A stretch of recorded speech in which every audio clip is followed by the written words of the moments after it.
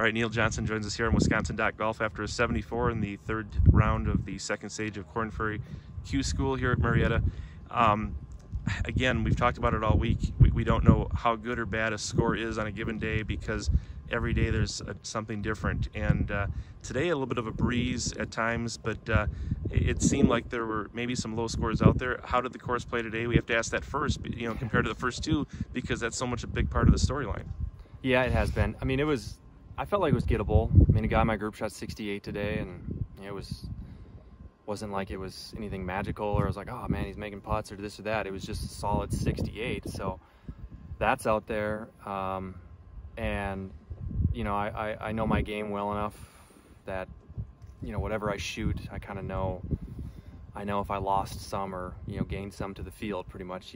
I always have a pretty good sense of that. And I could tell out there. I'm like, yeah, you know, it was gettable today.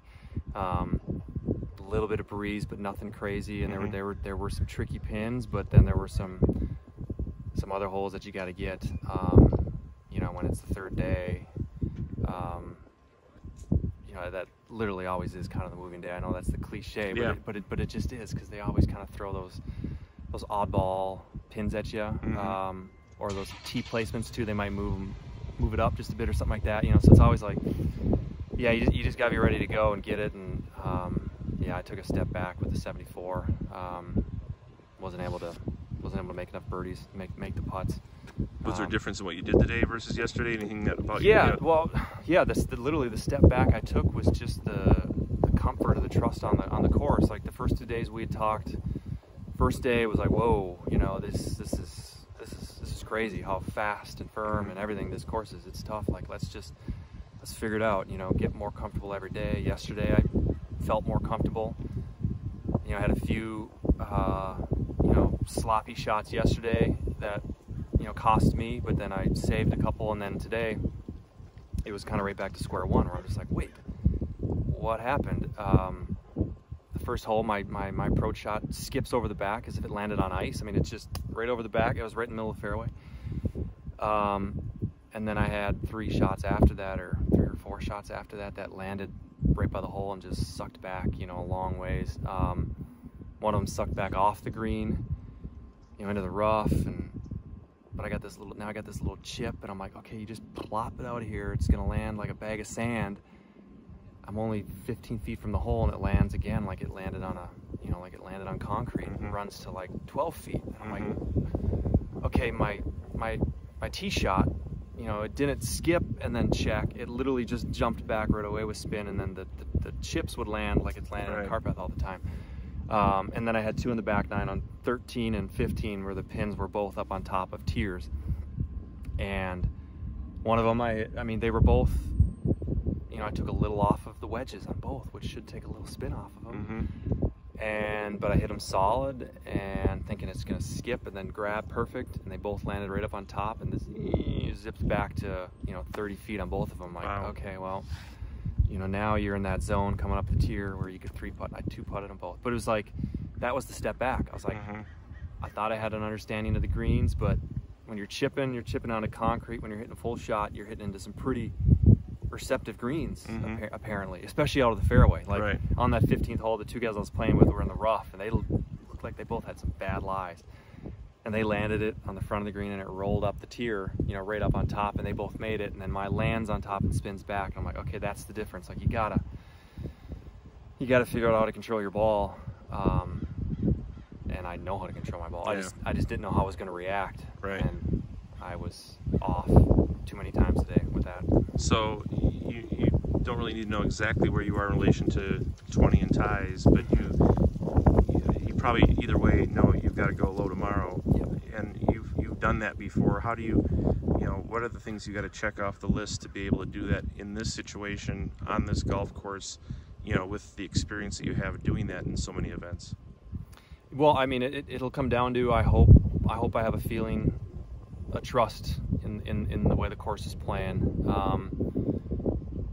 You know, I hope if it continues to play like that. Like if I get out here tomorrow and I have those shots, and I hit a gap wedge from 115 yards, and it lands and lands like it's on concrete and skips over the back tomorrow, as opposed to me thinking, you know, now I'm thinking it's going to just stop or maybe spin back. I can play for that. You know, I'll try and fly at 120.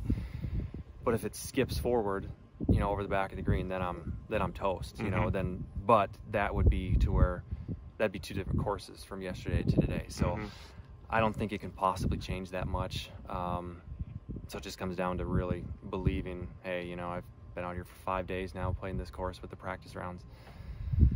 You know how the course is going to react, especially when you're in the fairway. And if I hit it in the rough, I know that I can play those little runners.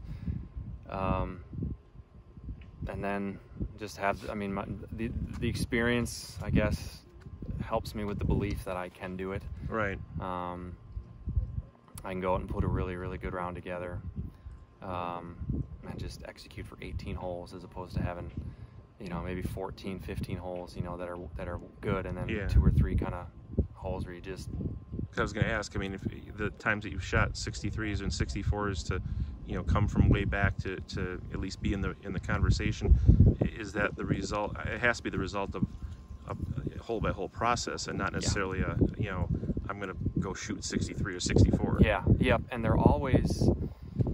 And I've done it both ways. I've done it with hot starts. I've done it with, you know, late rallies. But yeah, it's always even the late rallies. You look at those first 9 holes. It's just like, okay, yeah, it was still solid in those. And you know, I was you know, I was controlling the ball, hitting it where I wanted to. You know, just you know, the putts didn't go into the front side or the first few holes or whatever it is. And you know, I had someone tell me recently, you know, that everything, especially putting.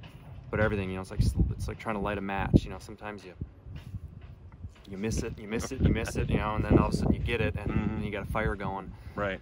And that's what I've been trying kind of for all week, is just to build for that. Yeah. And I needed to start fire tomorrow. In the fire, it may not take a huge flame to get where you want to go, and or a low number. I mean, it made the concept of a low number out here, as I wrote today, was kind of, you know, it's kind of relative. Yeah. Thankfully, yeah. I mean, I'm glad that it's like I'm 2 over, and it's like I'm not going to be 10 shots back of the number. Like, right. You know, I don't have to shoot a 59 tomorrow. And no one's shooting at least so far. No one's shot 368s. I mean, someone shot 2. Okay. But I mean, it's like, you know, I mean, we haven't seen that steady stream of, you know, 60 this, 60 that. You know, I mean, it's been, you know, kind of like the stock market. Well, good. I haven't looked that closely at the scores, but I would hope so, because I've seen that in, you know, all 3 days, the guys I played with, and in my own game, where it's just like, yeah, if you just take a hole off or a shot off, I mean, it can really get you in trouble. Sure. And when you're chipping to concrete, and when you're coming out of a bunker and you're chipping to concrete greens, it's just like, okay, you better have, you know, 20, 30 feet of green to work with, so you can run it. But then that also means you got to kind of float it out of the bunker and just land it on the front and release it. So I hope that, everyone's having that kind of same run that I've been seeing from the from the 3 days that the guys I've been paired with, where there's been bogeys. I mean, I've seen a lot of bogeys and doubles in my groups. For 3 days, no one's going bogey free. Right. So it's tough. So we'll see. I worked the phrase hole by hole into our conversation, so your fan club's going to be happy. Yeah, they'll love it. We can call it a day. They'll love it. Perfect. All right. Thanks, Neil.